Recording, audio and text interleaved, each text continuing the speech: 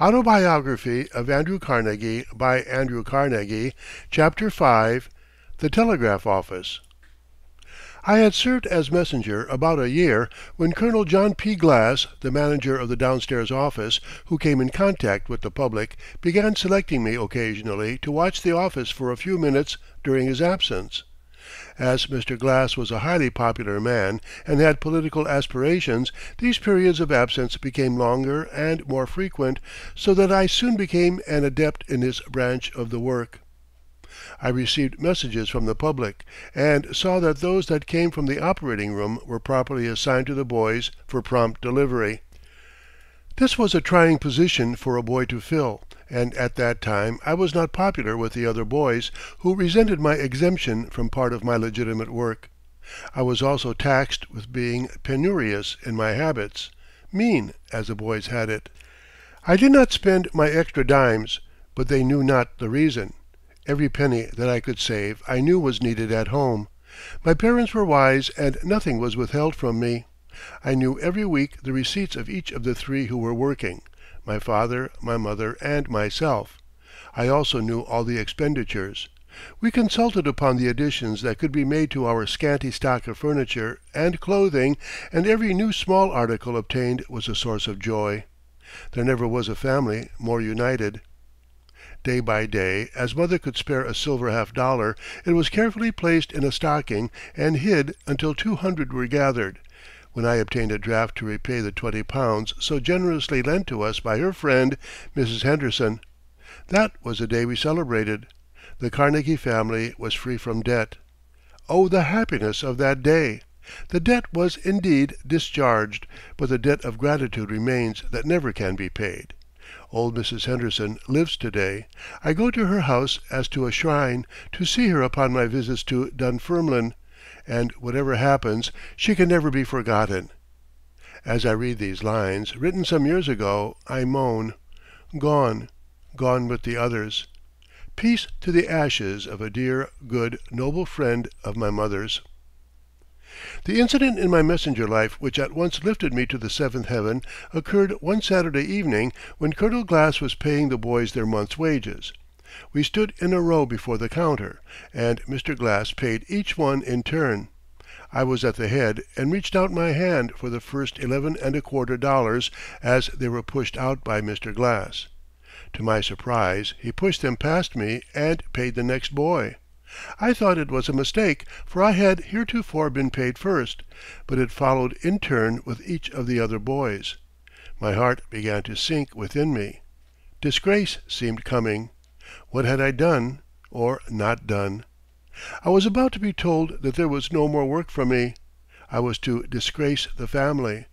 That was the keenest pang of all.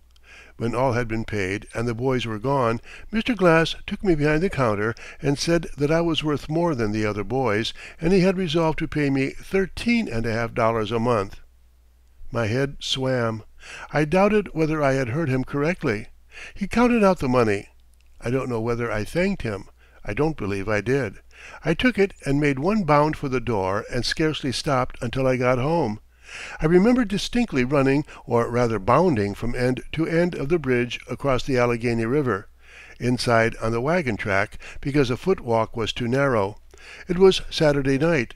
I handed over to mother, who was the treasurer of the family, the $11¼ and said nothing about the remaining $2¼ in my pocket, worth more to me then than all the millions I have made since. Tom, a little boy of 9, and myself slept in the attic together, and after we were safely in bed I whispered the secret to my dear little brother. Even at his early age he knew what it meant, and we talked over the future. It was then, for the first time, I sketched to him how we would go into business together, that the firm of Carnegie Brothers would be a great one, and that father and mother should yet ride in their carriage. At the time, that seemed to us to embrace everything known as wealth and most of what was worth striving for. The old Scotchwoman, whose daughter married a merchant in London, being asked by her son-in-law to come to London and live near them, promising she should ride in her carriage, replied, "What good could it do me to ride in a carriage gin I could not be seen by the folk in Strathbogie? Father and mother would not only be seen in Pittsburgh, but should visit Dunfermline, their old home, in style. On Sunday morning, with father, mother, and Tom at breakfast, I produced the extra $2.25. The surprise was great, and it took some moments for them to grasp the situation, but it soon dawned upon them. Then father's glance of loving pride and mother's blazing eye, soon wet with tears, told their feeling. It was their boy's first triumph, and proof positive that he was worthy of promotion. No subsequent success or recognition of any kind ever thrilled me as this did. I cannot even imagine one that could. Here was heaven upon earth. My whole world was moved to tears of joy. Having to sweep out the operating room in the mornings, the boys had an opportunity of practicing upon the telegraph instruments before the operators arrived. This was a new chance. I soon began to play with the key and to talk with the boys who were at the other stations, who had like purposes to my own. Whenever one learns to do anything, he has never to wait long for an opportunity of putting his knowledge to use. One morning I heard the Pittsburgh call given with vigor. It seemed to me I could divine that someone wished greatly to communicate. I ventured to answer, and let the slip run. It was Philadelphia that wanted to send a death message to Pittsburgh immediately. Could I take it? I replied that I would try if they would send slowly. I succeeded in getting the message and ran out with it. I waited anxiously for Mr. Brooks to come in and told him what I had dared to do.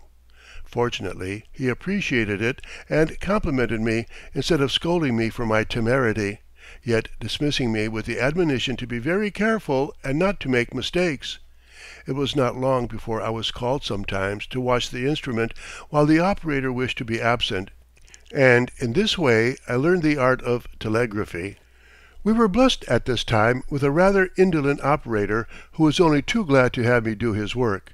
It was then the practice for us to receive the messages on a running slip of paper, from which the operator read to a copyist, but rumors had reached us that a man in the West had learned to read by sound and could really take a message by ear. This led me to practice the new method.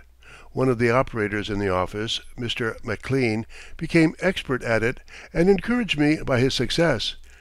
I was surprised at the ease with which I learned the new language. One day, desiring to take a message in the absence of the operator, the old gentleman who acted as copyist resented my presumption and refused to copy for a messenger boy. I shut off the paper slip, took pencil and paper, and began taking the message by ear. I shall never forget his surprise. He ordered me to give him back his pencil and pad, and after that there was never any difficulty between dear old Courtney Hughes and myself. He was my devoted friend and copyist.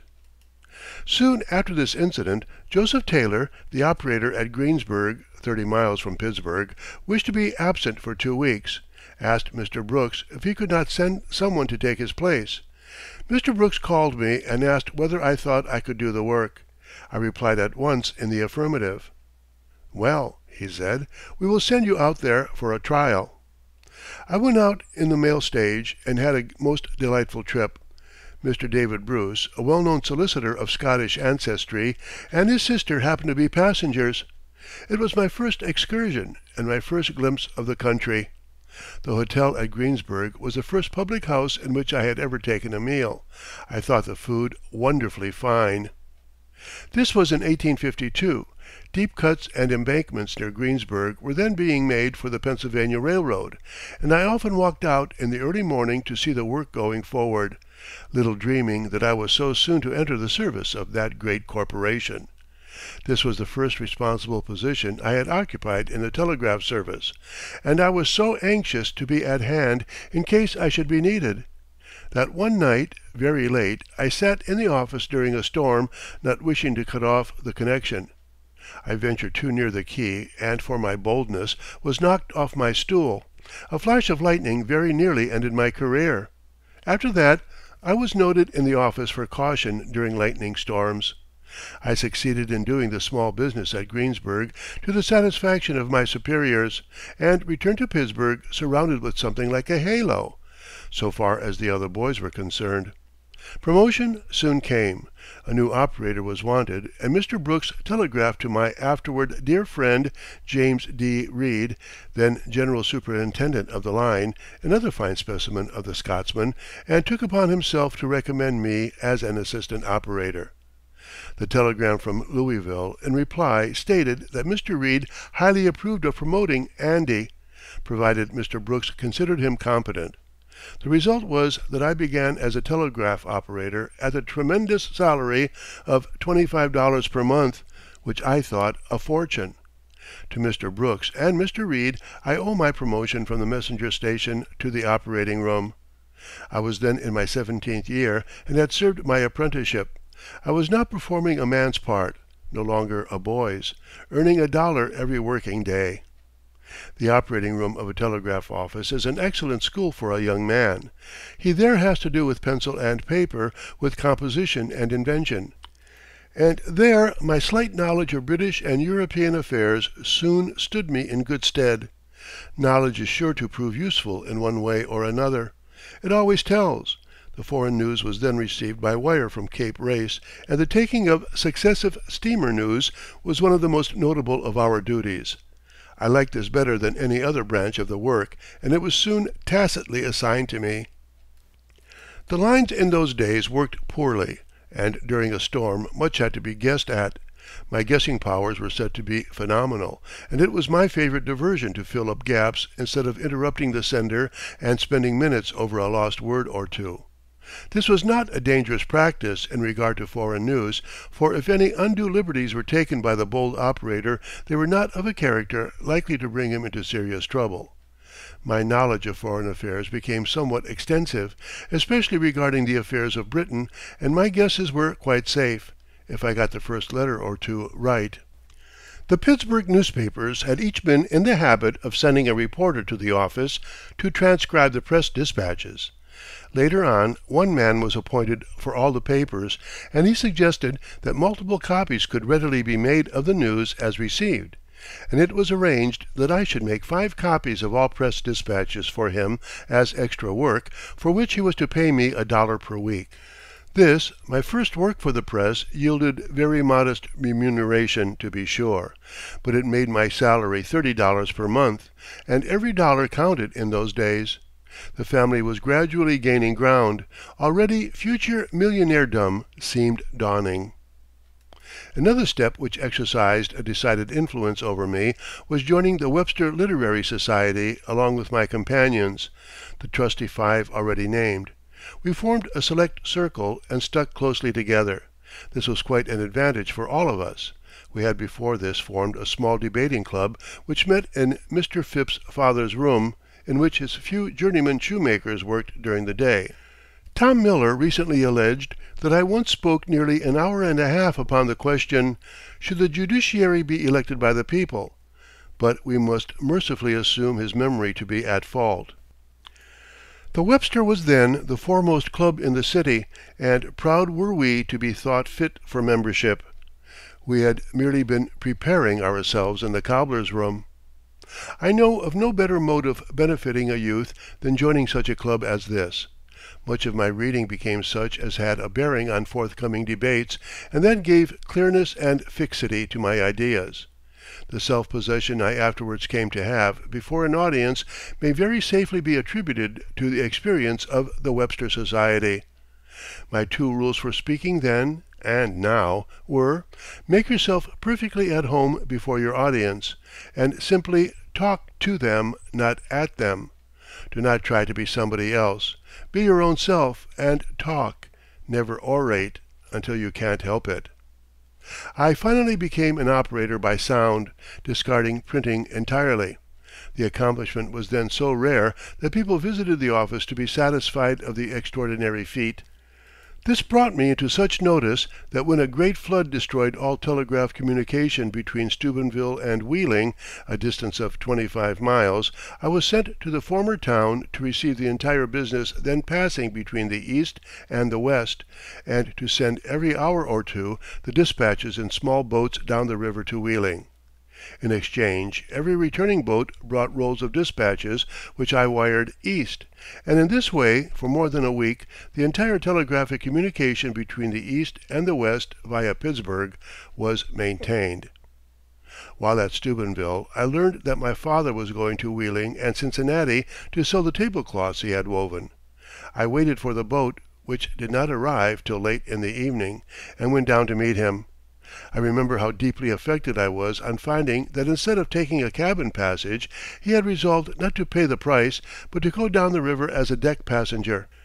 I was indignant that one of so fine a nature should be compelled to travel thus, and there was comfort in saying, "Well, father, it will not be long before mother and you shall ride in your carriage."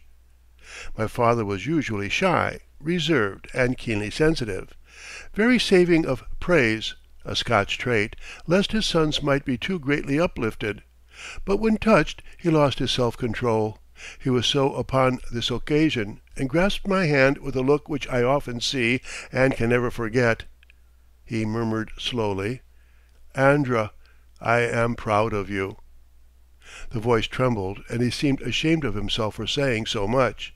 The tear had to be wiped from his eye, I fondly noticed, as he bade me good night and told me to run back to my office. Those words rang in my ear and warmed my heart for years and years. We understood each other. How reserved the Scot is. Where he feels most he expresses least. Quite right. There are holy depths which it is sacrilege to disturb. Silence is more eloquent than words. My father was one of the most lovable of men, beloved of his companions, deeply religious, although non-sectarian and non-theological, not much of a man of the world, but a man all over for heaven. He was kindness itself, although reserved. Alas, he passed away soon after returning from this Western tour, just as we were becoming able to give him a life of leisure and comfort. After my return to Pittsburgh, it was not long before I made the acquaintance of an extraordinary man, Thomas A. Scott, one to whom the term "genius" in his department may safely be applied. He had come to Pittsburgh as superintendent of that division of the Pennsylvania Railroad. Frequent telegraphic communication was necessary between him and his superior, Mr. Lombert, general superintendent at Altoona.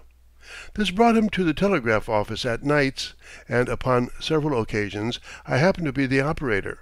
One day I was surprised by one of his assistants, with whom I was acquainted, telling me that Mr. Scott had asked him whether he thought that I could be obtained as his clerk and telegraph operator, to which this young man told me he had replied, "That is impossible.